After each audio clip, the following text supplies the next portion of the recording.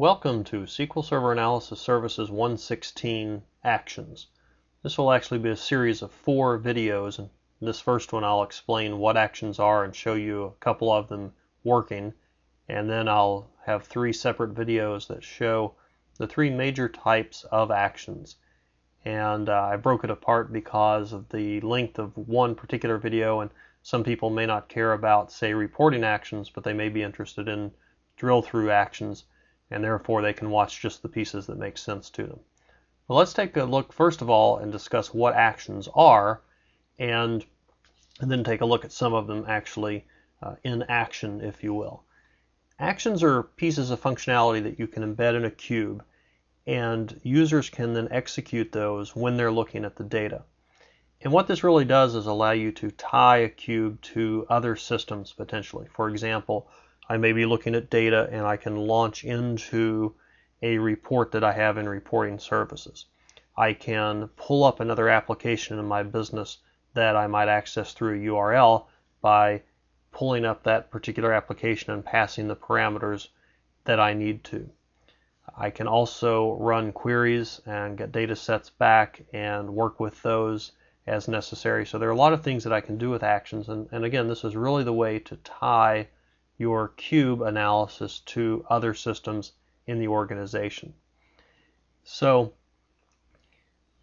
an action can target a number of different things. I can target, for example, the last thing you see there is an entire cube. So one action can be basically visible anywhere in the cube. It can also be visible to an entire hierarchy, just a level within the hierarchy, or just a particular attribute if I don't have that as part of a multi-level hierarchy. I can even have it enabled in just a single cell if I want. I also can then have it tied to the members of either an entire dimension, the members of a hierarchy, the members of a level, or the members of a single attribute. And that actually is a fairly common thing, and I'll show you some examples of that coming up here in just a moment. Now, with an action, there are several different types, and there are actually 3 different buttons for creating actions inside of BI Dev Studio. And those 3 buttons are for drill through, for reporting, and then what's called a standard action. And standard actions are interesting because there are actually many different types of standard actions. You can see here data set, row set, proprietary, statement, URL, HTML, and command line. Now I should point out, for whatever reason, HTML and command line are still supported, but they don't show up in the UI. So you'd actually have to create some other type and then manually go edit the XML file. Not exactly ideal, but it does work. And let me describe what these different standard actions do inside of the standard action video.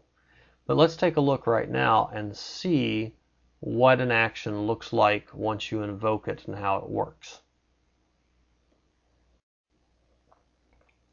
Here I am inside of BI Dev Studio, and this is the full AdventureWorks project that I've opened, but I just want to show you those particular actions, show you a couple of them and how they work then here in the browser. Notice that I've selected an action called the Internet Details action. This one happens to be a drill through action. Don't worry so much about that. But notice that with a drill through action, I can target a measure group member. And so I could target all measure groups, or in this case, an individual measure group, internet sales. Within that, I then go and select my columns, and there's a bit of an art to this, but for now, just be aware that I've gone in and selected my columns from the measures group and all of the dimensions, or at least the ones I'm interested in. There are some additional properties down here at the bottom, and those include things like the maximum number of rows. For a drill through action, this is very important, and again, I'll cover that in the drill through video. But notice here that the caption is simply drill through with an ellipsis after it, the 3 dots. So what does that look like? Well, if I go to the browser, I can pick the internet sales, and I'll go ahead and just pick the internet sales amount measure, but it would potentially work with any of these other than the calculated measures. Now, if I right click on this, I see drill through appearing in this list. Now, I'm not going to run it here. It will time out, and this is why you would want to limit the number of records. Someone could try this at a very high level and potentially return billions of records, and clearly I don't want that here. So let me go through and take the customer geography, and I'll simply expand this to show the states and provinces within Australia, and then I'll expand that to the cities, the Coffs Harbour, and then I'll expand that, and I'll get the postal code, and expand that, I'll get the actual customers. And let me resize this just a bit here. And notice, for example, that Antonio Patterson has purchased $8,068.03. And if I right-click on the number for Antonio and choose drill through, then it grabs for me the actual records that make up that number. And the columns are a little hard to read, but basically here's the internet sales amount number, and those will add up then to that 8,000 number. If I happen to scroll over, this is the date that the orders were placed, so you can see it was two separate orders, one in September of 2003 and one in February of 2004. And then there are a number of other columns out here as well. So that's a standard drill through action. Now I'll return, to the Actions tab, and I'll take a look at a slightly different action. This is a standard action. This one is going to show a city map. Notice here that its target are attribute members. Notice I have a wide range of things I can target, and I want to target the members of a particular attribute. And the attribute I'm after is the geography.city attribute. Now, geography.city could still be part of a hierarchy, as I'll show you in a moment.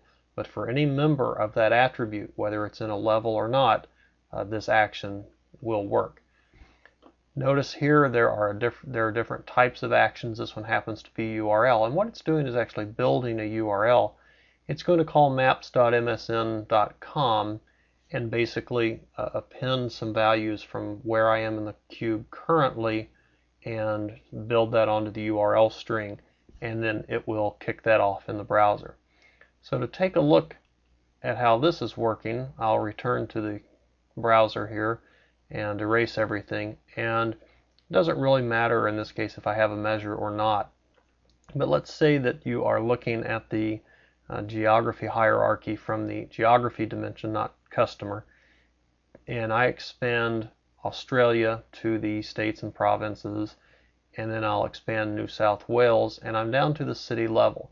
And I see, for example, Darlinghurst. Well, first of all, back here at the state province, if I right-click, I don't see any actions here because this one was targeted at the city level. So if I right-click on Darlinghurst, you'll see there is a view map for Darlinghurst. And this is an example of a dynamic caption, one that is using MDX. If I were to click on something else, you'll notice it changes. It just includes the city name in it. But for example, with Darlinghurst, if I don't know where that is and I want to find out, I can click on the view map, and this will actually open Internet Explorer with that URL, and it will have formatted it correctly to pass in, but I want Darlinghurst in New South Wales in Australia, and we'll pull that up and show it to me. So I can see here is Darlinghurst in the middle, and it is a suburb of Sydney. I can return to the cube and expand, for example, in South Australia. I don't know where Findon is. I can right-click on that.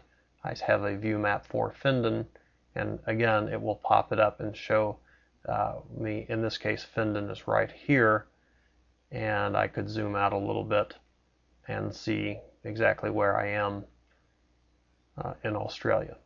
So that's just an example of two very simple actions, but you can see how, first of all, I can drill through and get more detail, and with a different action I can launch into another application, pass some values on a URL string as parameters, and have it react accordingly. So again, the next videos I will go into in more detail a drill through action, a URL action, and a reporting services action.